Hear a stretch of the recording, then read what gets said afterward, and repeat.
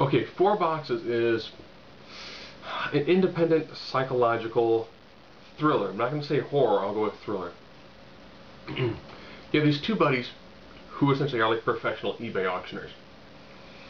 What they do sometimes is they kind of do the estate sale sort of things.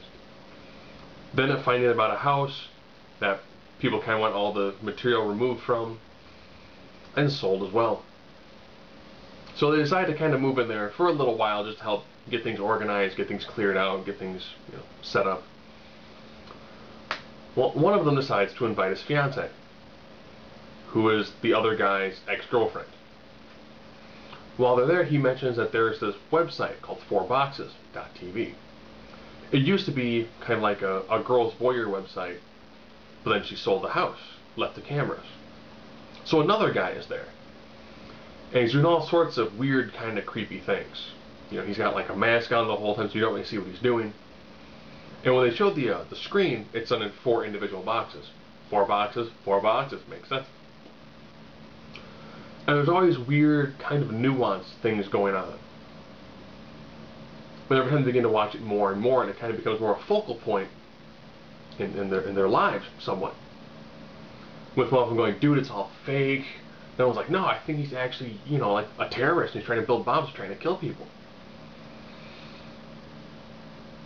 From that aspect, it's pretty interesting. Yeah. And this is low budget, so you pretty much have like 3 people. You got the 2 dudes and the girl. So a lot of this is their interplay with each other. You got 2 guys, best friends, do a business together. One is engaged to the other's ex-girlfriend, who is currently kind of crashing with them. And as they're watching this more and more, it becomes more and more involving. It takes a large portion of their lives. They're actually not doing the eBaying thing. One of them's kind of just watching this video, watching this webcast, almost non-stop. And then it takes kind of a slight turn when they realize exactly where it's being filmed at. Plus everything leading up to it. They actually do a pretty good job with it.